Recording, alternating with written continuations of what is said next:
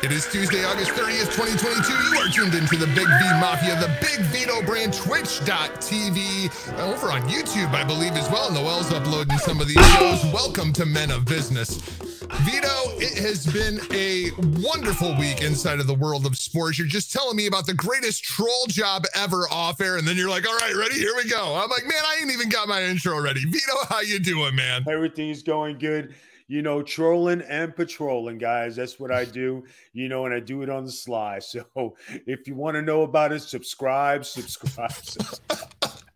Man, the off-air chat with Big Vito should be like a show on the Big Vito brand. Just, you know, random off-air recordings, because that's where all the good stuff happens. Before the shows and after the shows. That's where all the real money is. The conversations that go on between everybody. It's fantastic. It's the sense of brotherhood at the Big Vito brand. Like, we can not talk to each other for a week. We sit down, just pick right up where we left off. You're trolling mutual friends, making them look like heels on their own Facebook page. And then you're just like, all right, you ready? Here we go. You know, the life of the BIGV from the LOG, baby. Now, before we get to Mets and Yankees and all the wonderful stuff going on in New York baseball, I got to ask you about this newest controversy. Big Vito LaGrasso, Stephen A. Smith says the Knicks need a star like Donovan Mitchell. Regardless of the price, just get it done. The Knicks need a star like Donovan Mitchell. Please tell me you're going to say that Stephen A. Smith, he's terribly wrong. You already have a star. His name is RJ Barrett. Guys, I want to say hello to the people in the chat. Annette, Sirkin, how are you? Good to see you guys. Sechkin. Okay. Sechkin? Now, sounds like a member of Rammstein. When it comes to Donovan Mitchell and the New York Knicks, my viewpoint of this is you have gathered all these assets. You have good players. You have good young players. Trading the cupboard for one guy reminds me of the Carmelo Anthony trade that killed the Knicks' future. They never recovered. They're just recovering. It's true. Yeah. Right. So for all the guys who come through are off of that trade, guys, if they were going to give 3 first-round draft picks and 2 guys like a Randall and Evan Fournier, I'd say do it. If you're giving up more young guys and going up all of them, I wouldn't do it. I'd stand pat. Plus, they just signed RJ Barrett to $120 million team-friendly contract extension. When I read that, I said, well, this kid wants to stay a Knick. He's not looking to break the bank. He just wants to play ball. Kudos to RJ Barrett for being just a ball player. Is he the face of the franchise? He's the baby face of the franchise because he just did people a solid. You know, and like when Julius Randle did a hometown discount on his contract, you know, nobody shit the bed on that either. And these guys want to play for the Knicks. So, I mean, you know, why would you get rid of them if they want to get – and, you know, Julius Randle's not a bad – he's 2010. RJ Barrett is 28. Where are you finding guys like this on the market? And RJ Barrett is only 22 years old. Yeah, and he's 22. I mean, for comparison's sake, and I sound ludicrous saying this, and anybody who knows me knows that I'm a Lakers fan. Kobe Bryant, my favorite player of all time, even though I don't think he's the GOAT. The GOAT is Magic Johnson, but that's a whole other conversation. Vito, he reminds me of Kobe. I mean, when you go back and you look at very young, early Kobe Bryant that wasn't even a starter at that point in the league, RJ Barrett, that's who it reminds me of. I don't see any reason why the Knicks would want to part with a 22-year-old RJ Barrett for Donovan Mitchell. I just don't understand why this is even a conversation. And Stephen A is normally, I'm pretty agreeable with Stephen A on his takes, even though he delivers everything like it's a hot take, brother. This seems insane to me. I think they're the same player, if you ask me. You train them one for the other. One might have a bigger name. One has 3 all-star appearances. But RJ Barrett, he has another good year this year. I think he makes the all-star team. He just missed last year. And another thing, stats in real time here. Donovan Mitchell is 25 years old. Right.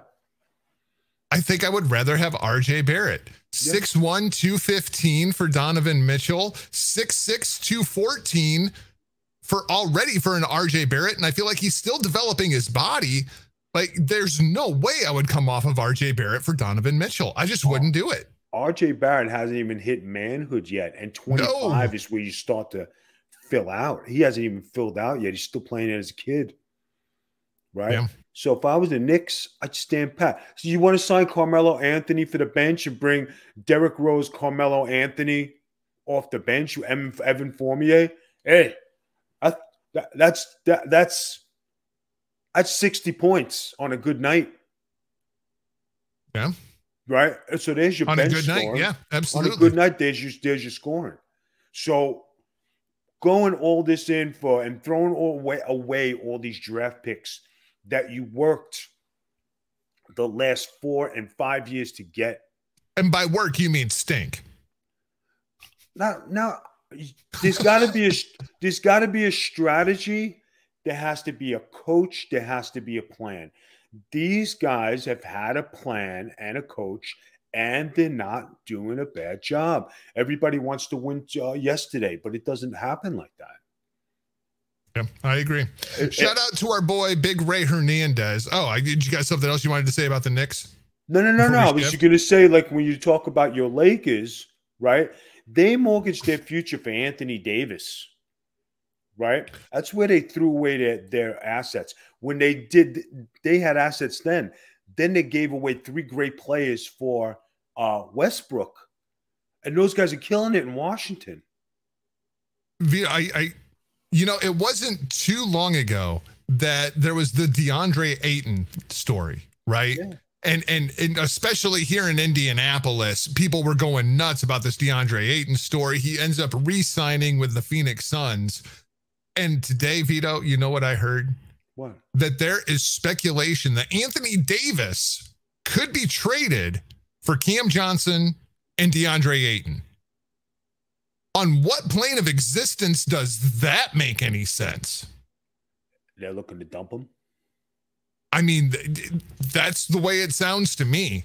I mean, like, this sounds like a LeBron move if there ever was a LeBron move. Like, just unload Davis and give me something else. Yeah, but if they're going to unload Davis, why wouldn't they go get Kyrie Irving and get a couple Seth Curry, Kyrie Irving, couple of draft picks, and Anthony Davis goes the other way? At least Seth Curry. Make sure that you give us Seth Curry. I've always liked Seth Curry. Yeah. You know, I feel like he might be the most underrated player in the league in the last, 5 years. Or Patty Mills was a good player for them. Yep. Patty Mills was bringing it last year, right? Even if you threw in Patty Mills, Seth Curry, and Kyrie Irving for Anthony Davis, no draft picks, that's 3 legit players for the Lakers. What do you make of Pat Bev? I think that's what they needed. They needed all. Do you think that signals the end of Russell Westbrook in Los Angeles, or do you really think that they're going to play Pat Beverly and Russell Westbrook together? I think Patrick Beverly was brought in on purpose to spark Westbrook. That's my theory. Because if you got somebody who's been in your doghouse and your arch rival, now he's up your ass, he's your teammate. And that guy's level is here. Westbrook might be cruising. Now you got to keep up with this guy. Bro, I thought it was a great move for them to get him. I wish the Knicks would have got Patrick Beverly. Jeanie Buss putting over Russell Westbrook huge today in an interview that I saw just shortly before we started recording. That he was the best Laker last year. He was the most durable. Absolutely, he was. Absolutely. He played in 78 games last year. 78 games. He didn't miss a beat. He played, and they say you had shit numbers. No, he had good numbers. They just weren't. It was just a shit team. It was a shit team, but he didn't have astronomical numbers. He wasn't blowing people out, but he had a good season. By the way, when you talk about Jeanie Buss, right, and you talk about beautiful women, I think she is one of the prettiest ladies out there. Absolutely. Absolutely. So I'm really sad. Nobody ever says how beautiful she is. They talk about her doing her thing, but she is a beautiful lady. Yeah. Yeah. And I believe she's single. You know, She's not with the Phil Jackson no more. No, her and Phil split up a couple of years back. Thank God. I don't know what Phil had, but shit. Zen master, man. It's all that mental manipulation shit. Worked on Shaq, worked on Kobe, worked on Michael, worked on Scotty. Just saying. Yeah, it worked on Noel too. There you go. There you go. Let's talk some Big Ray Hernandez. Let's talk some New York Yankees baseball. Let's talk some New York Mets baseball. Aaron Judge hitting his 50th homer today. I mean, the Yankees, I feel like there's not really a whole lot to talk about until we get to the playoffs when it comes to the Yankees at this point, with the exception of Aaron Judge and this home run chase that he's on. He's on a quest to hit 60, Vito. I think he's going to get there. 61, Roger Maris, Noel blowing up our chat. Thank you for being a participator today, Miss Noel, and being the narrator of our product. Thank you. Okay. Absolutely. So, with that said, I think Aaron Judge getting 61 adds to his contract, gives him another perk, gives him a part of Yankee legacy. Okay. Now, the Yankees, ever since they beat the Mets, up and up, straight up, really cool. But I think they hit a lull again because they've been losing, and they've been losing to shit teams, if I'm not mistaken.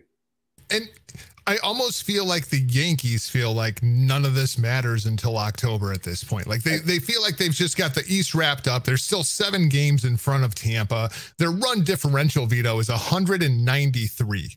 They're only 5-5 in their last 10, but I feel like they seem to think if they can play a little bit better than 500 baseball as they head into the playoffs, kind of rest some guys, get some guys a couple extra days off, rest an arm or two, they're going to do it because they're on cruise control. I think it's the wrong strategy, and it bites them in the ass every single time because they come out flat in that first round of the playoffs. Where are you at? Do you try to go full bore into the playoffs, or do you like this strategy of, oh no, we're good. We're 7 games up. Like nothing to worry about here.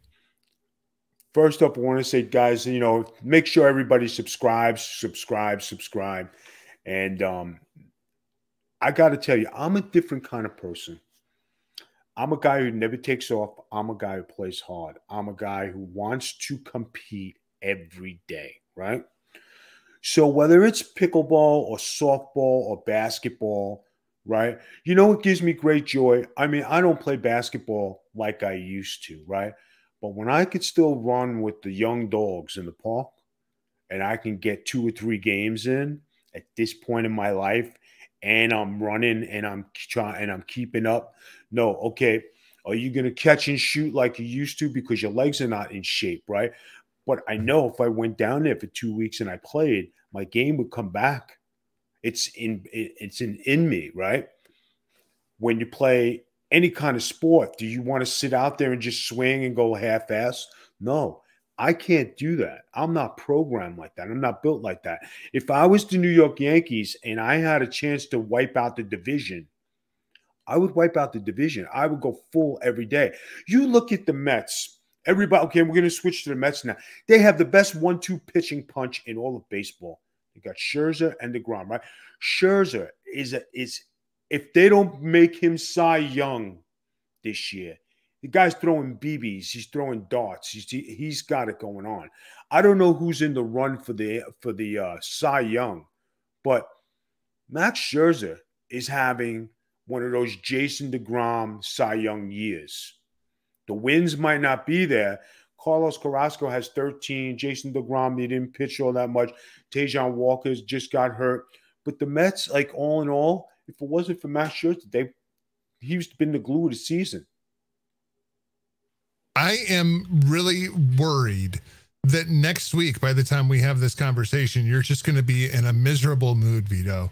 Why? Because I feel like there is a real possibility that the Mets aren't even in first place by this time next week.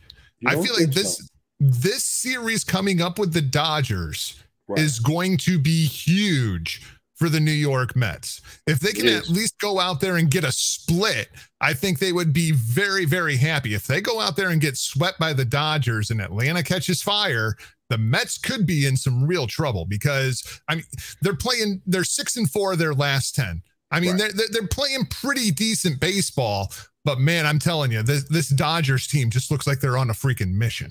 Yeah, but the Dodger team for the last 5 years have been monster. They have had monster teams, right? And the pitcher who got suspended, what's his name, Barrett? Right? Am I saying it right, Max? Yeah, I believe so. Barrett, okay. They don't even have him, and he was one of their main cogs, and they're still going, right? They just brought Joey Gallo over from the Yankees. All of a sudden, he starts hitting.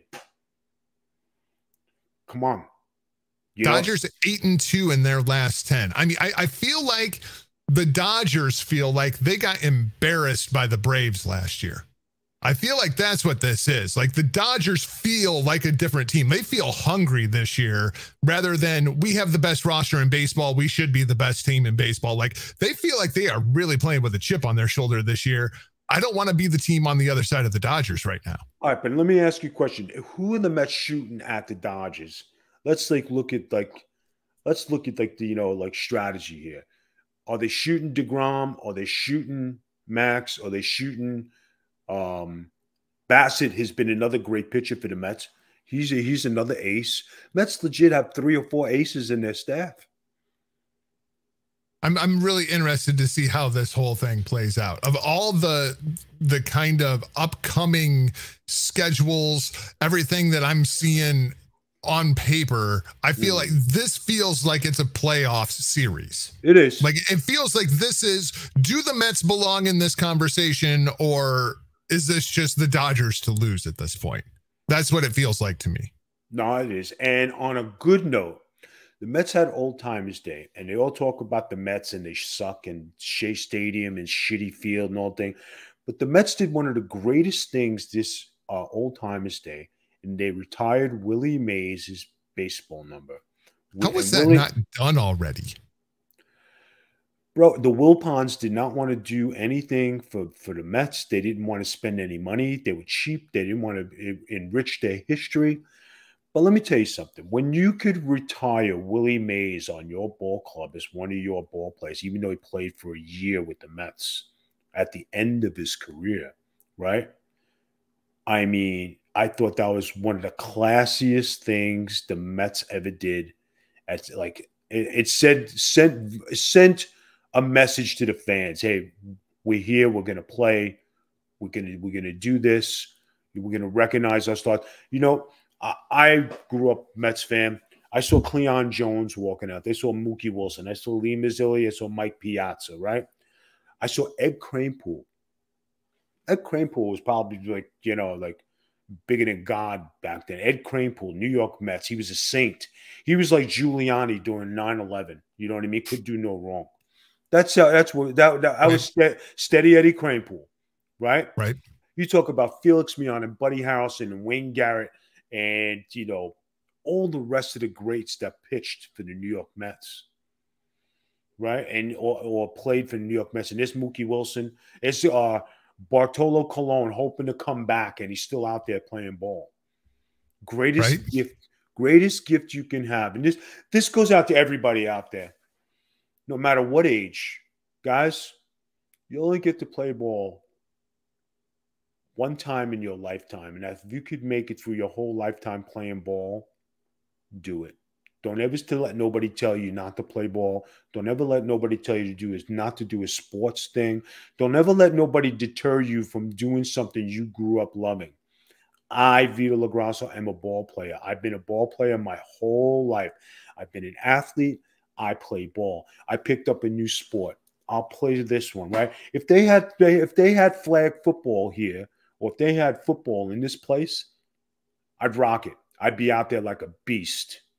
I mean, it would be like unfounded, right? I would like to still play basketball. I still like doing these things. I'm athletic and I'm still able to at this point in my life. So why shouldn't I do it? And for all those people who say, I don't know, I can't. Guys, you get one chance at life before it's too late. Go do it. Go do your thing. I remember in 1991, we had tickets to the San Francisco Giants A-League affiliate in Clinton, Iowa. Right. And that Clinton Giants pitching staff had 4 guys who made it to the majors and were pretty decent pitchers inside of the majors. And then there was the 5th guy, and his name was Dan Henriksen. And Dan Henriksen played in Clinton, Iowa for 4 years, Vito. 4 years. From 18 to 22, he spent in Clinton, Iowa playing minor league baseball because, in his words, what the fuck else am I going to do with my life? Kid's getting paid to play baseball. He had no dream of making it to the majors, but he was playing minor league baseball. He's got free room and board. He's making just enough money to get something to eat, and he's out playing baseball professionally for years. That was the life, man. And I had such mad respect for him. It always stuck with me. You know something, guys, when you're blessed to be a pro athlete at any sport, right? It's a different lifestyle for sure. Okay. My dream was to be a pro basketball player. That was what I wanted more than anything, because I could play, right? I was good. And then you try out for the Olympic baseball team, you say, okay, can I do this? And you get scouted, but because you don't have the right people behind you, and you're throwing in the 80s and you're pitching against the best, you know what I mean? There might be a click ahead of you, because remember, I didn't train at the sports. I just played the sports. Imagine if I would have trained at the sports, right? That's the difference. When you train to be a wrestler and you train every day and you program your body, that's how you become the best. And why would you slow down, and why would you give it up, and why would you do it? You look at, let's take Kurt Angle. I'll pick Kurt Angle, right? Now, Olympic gold medalist. That's the best you can be, is Olympic gold medalist. Doesn't matter what you are in the WWE. You're an Olympic gold medalist, right? The Iron Sheik, another Olympic medalist. You talk about these guys who practice and train and practice on the real. You get to do this as a privilege, to be able to do this in pro wrestling. Okay. No, do you have to go 9 to 5? No, you have to go 24 hours a day, because it's a full-time job. You go to the gym twice. You're always worried about how you look, what you eat, what you're doing, how your tan is, where you're going, how's your weight, how's your skin, how's your teeth, how's your face. It's a big thing. It's a mindset. Yeah, absolutely. And you bring that up, and it's interesting because we segue into the NFL season is upon us, ladies and gentlemen. The preseason's done. The conditioning of bodies is done. The hits have been taken on the field. And now we've got a bunch of guys losing jobs that'll hopefully get picked up on practice squads and continue their dream of playing for professional football, at least at some level. Vito, have you seen anything inside of the preseason? Who are your early Super Bowl picks? Like, I'm looking at this thing. Let's get it on the record. Vito called it back in August. These are the 2 teams that are going to be playing in January. What'd you see during the preseason? I thought one of the greatest teammate moves made during the summer was Jimmy Garoppolo restructuring his contract to play with the San Francisco 49ers. How about that? Right? How about that? That guy gave up $25 million just to be a 49er. Yeah. And it's not like there's not a market for Jimmy Garoppolo. There's at least a half a dozen teams right now that would be more than happy to take Jimmy Garoppolo off of the Niners' shoulders. Another guy who surprised that I don't think he played with a team. I don't think he played preseason. Dominican Sue. That guy's a beast. I think he overpriced himself. He wasn't worth 9 and 10. I thought he was worth a 5 or a 3 because that's what his play rate was. But you talk about somebody you could plug in for 17 games. That guy, right? The Jets shocked me today when they released their all preseason pro quarterback who did everything you could do to make it. And you got called in the office. There was no Vince Papale story for this kid. And he got cut today. I was shocked. What didn't he do to make this team? Please tell me. I mean, I think when you talk about teams that would be more than happy to take Jimmy Garoppolo off of the San Francisco 49ers hands, the New York Jets are on that list. I just don't think they liked what they saw. I'm not sure what it is that they didn't see, but they must not have liked what they saw. Somebody's going to pick that kid up. No, somebody will, but then you had that kid, Mike White, who had that spectacular 3 or 4 games, and then he got hurt, right? You got Joe Flacco. He's Joe Flacco. I mean, he's a competent quarterback. Super Bowl winning quarterback Joe Flacco. Right. Then you have the Giants. I think they're in more of a mess. I don't think they know which end is up. The Dallas Cowboys really don't have a clue. They're going to go undefeated. Right. According to Michael Irvin. But I mean, come on, bro. Tom Brady losing his BFF. Did you read about that? I still think Gronk is back by Thanksgiving.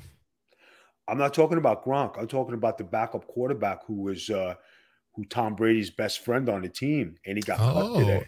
Interesting. You didn't see that? No, I didn't. Right? And that was a shock.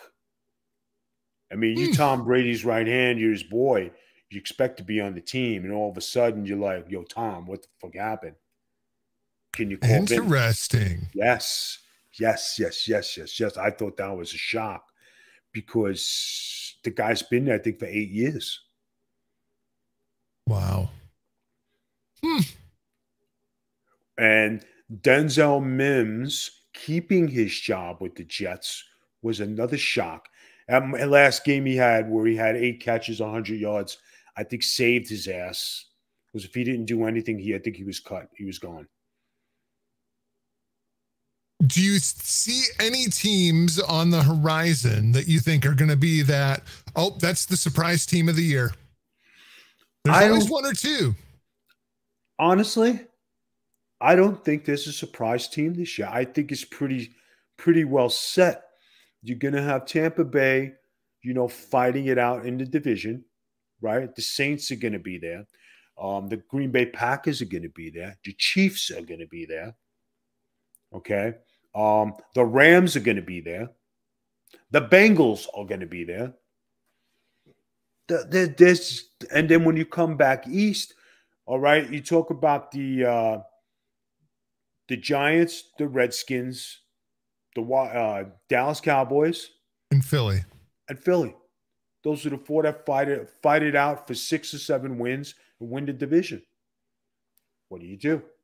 I mean, there is no, hope. The Dallas Cowboys, they spent all this money on 2 guys, and they are going to be the shits.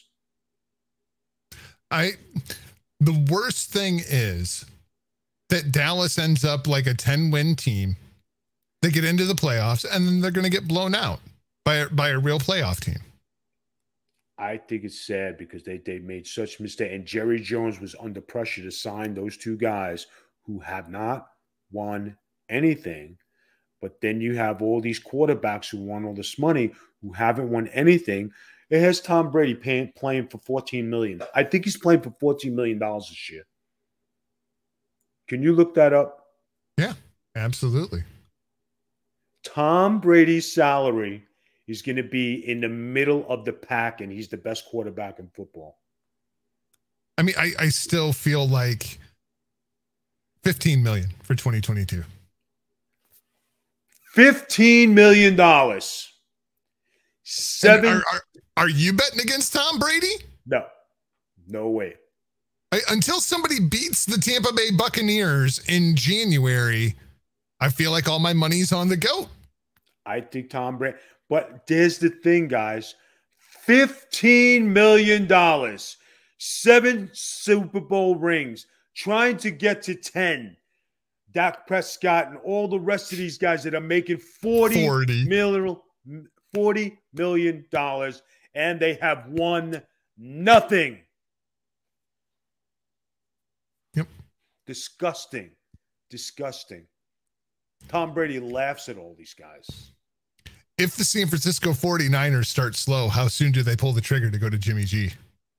5 games. 5 games?